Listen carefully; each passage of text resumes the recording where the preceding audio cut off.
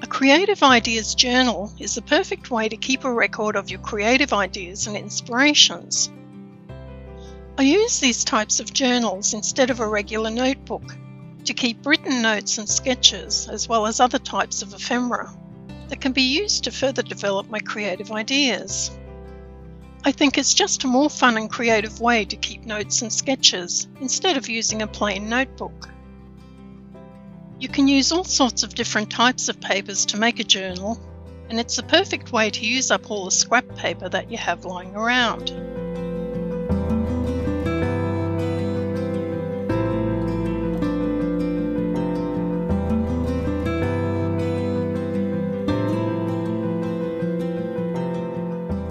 Because I'm using a reusable fabric cover for the journal, I don't need to make a special cover for the papers.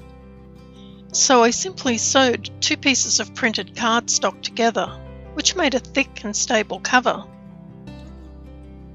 I gathered all my papers and assembled them into a booklet, then used large binder clips to hold everything in place while I sewed the pages together. Because this journal is quite bulky, I'm hand sewing the pages together using thick hand embroidery thread. To make it easy to sew all the pages, I used a bookbinding awl to punch 5 holes down the centre spine through all the pages.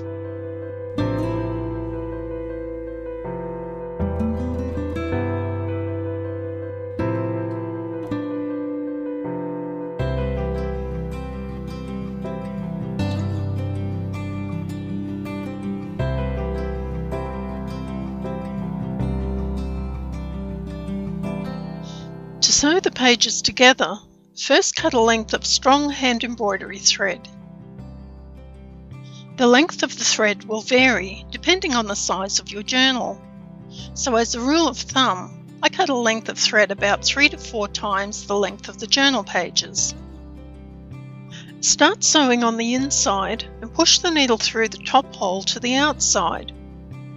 I'm going to add a metal charm to use as a bookmark, so I've left a good length of thread tail along the inside. Bring the needle back to the inside through the second hole, then continue sewing down the length of the pages and then back up to the top.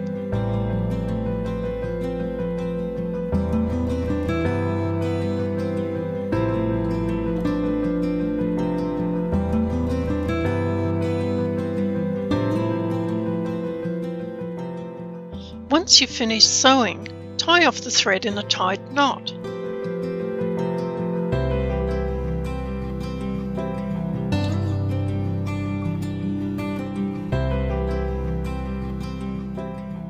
I've left a long thread tail and added a butterfly charm to the end so I can use it as a bookmark.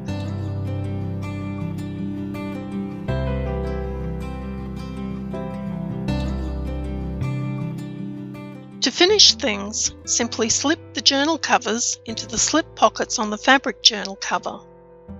Once this journal is full, I can make another one and reuse the same cover.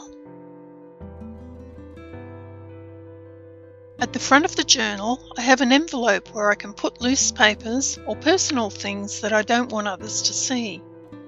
I also keep a current calendar handy to keep track of dates. I include lots of different types of writing and sketch papers, or papers with interesting coloured backgrounds so I can write and sketch. I like to use different size papers to make the journal look more interesting. And here I've used a small paper scrap to make a tuck spot, or a place where I can tuck loose bits of paper. For these types of creative ideas journals, I like to use different types of paper to make the journal look interesting and creative. I use printable designs, scrapbook paper, hand-painted papers, as well as pages torn from magazines. Making these types of journals is always fun and interesting, and there's no right or wrong way to do it. I usually make them just large enough to last for a month or so, which gives me an excuse to make a new one every month. I find that making the journals is just as much fun as using them.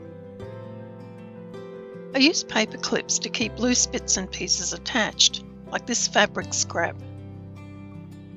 I like the colour and the pattern on the fabric scrap, so at some point I might use it as inspiration for a colour palette or even a new digital design.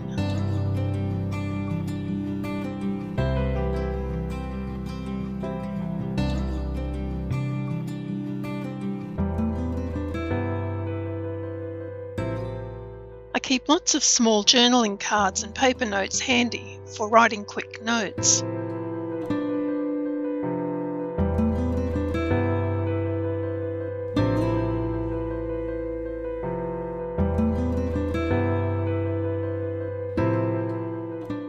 Pages don't have to be made from just paper alone, and I often like to include fabric or sewn elements. While I was making this journal, I found a piece of lace, so I quickly stitched it to the edge of this page.